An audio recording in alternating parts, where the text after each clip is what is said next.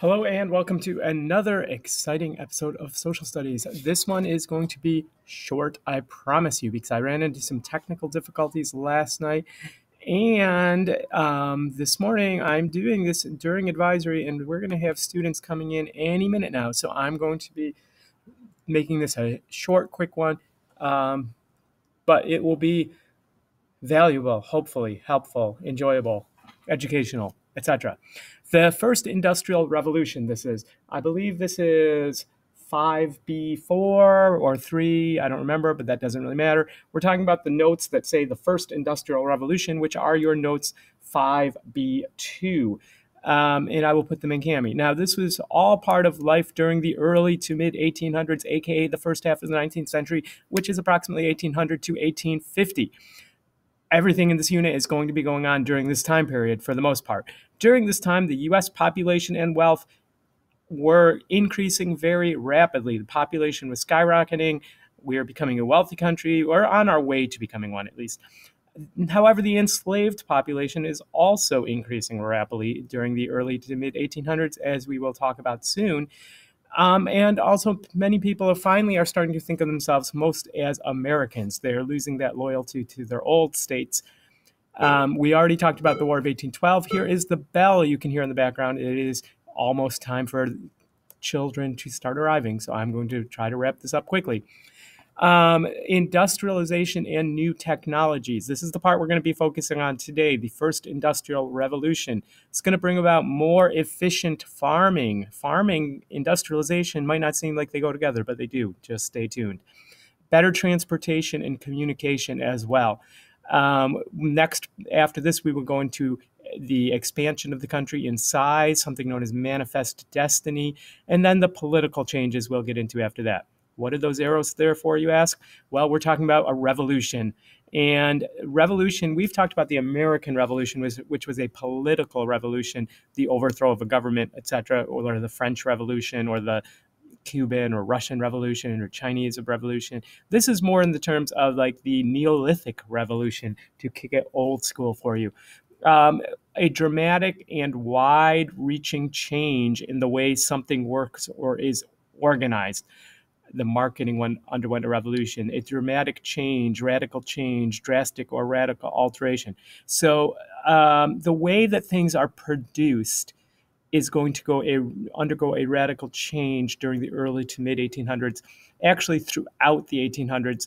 A lot of times the entire 1800s is known as the Industrial Revolution, but we break it up into two. We say the first industrial revolution, which takes place in the early to mid 1800s.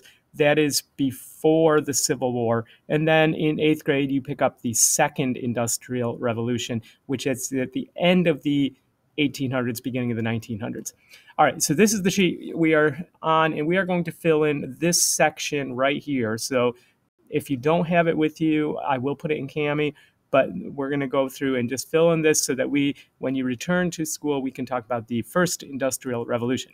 So industrialization is kind of a synonym for the Industrial Revolution. This is just the process of changing. So the shift from farming or agriculture to factories. Farming to factories has a nice ring to it. Basically, from agriculture to manufacturing, our economy shifts from when everyone was a farmer to more and more people are working in factories. So industrialization. Also during this time period where it says blank powered factories, oh, wrong way, water/steam powered factories. First water, then steam, but water/steam powered factories, parentheses, these are called mills often, begin to replace human and animal powered tools. Okay, so all of that goes in that first industrialization thing. Capitalism, this is kind of the economic system, the way the United States is organized. We'll talk about this later. Capitalism is an economic system like what we have in the US, where private individuals, remember joint stock companies, people buying things. Remember how we talk about banks today are owned by private individuals or corporations. So we have an economic system where most things are owned by private individuals, not the government. So private individuals, not the government, own businesses and compete to try to make a profit. Just like that joint stock company back in 1607 when Jamestown was in heaven, they were trying to make a profit. Another name for that is a market economy or free market system or free enterprise system. Any of those, we won't necessarily use them that much this unit, but they're words you should be familiar with living in the United States, capitalism. All right, next up, we have a bunch of blanks here. Textiles, factory system, productivity, and surplus. We're going to go through each of these. Textiles just means cloth. Cloth or fabric, another way. Textiles, this was really the first product in the United States to be really affected by industrialization. Is going to be the textile industry. It is not about texting. It is not about tiles. It is all about cloth. The factory system. Before this, people used to make things start to finish by hand. This is when people start to use machines, interchangeable parts, and mass production. And we'll talk about these more to produce many identical goods.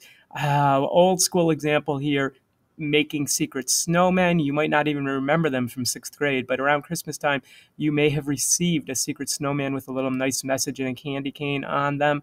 And 7th grade, our advisor used to make those. We were unable to this year, but maybe they'll return in the past. We'll talk about that. You can ask me about secret snowmen and I'll explain it in school. Productivity. I'm trying to be very productive right now. Productivity means how much a person can produce. If you are very productive or highly productive, you can produce a lot in a short amount of time. If you are not very productive, it means that you might not be getting much done. And finally, surplus. Surplus just means extra. Hopefully you have enough room to write it on that line. There is a little bit of surplus line there for you. But basically, the reason we're saying this is because during the early to mid-1800s, farmers are going to become more productive. They can produce more. That is going to allow them to produce a surplus of food, which they can then sell, which means that not everybody has to be a farmer anymore, which means that some people can go to work in factories, for example. All right.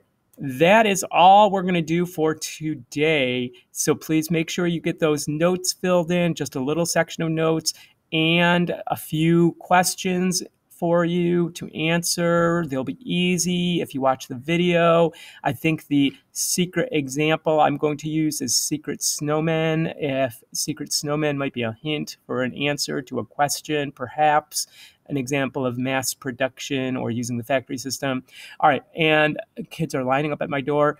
I have to go. Have a good day.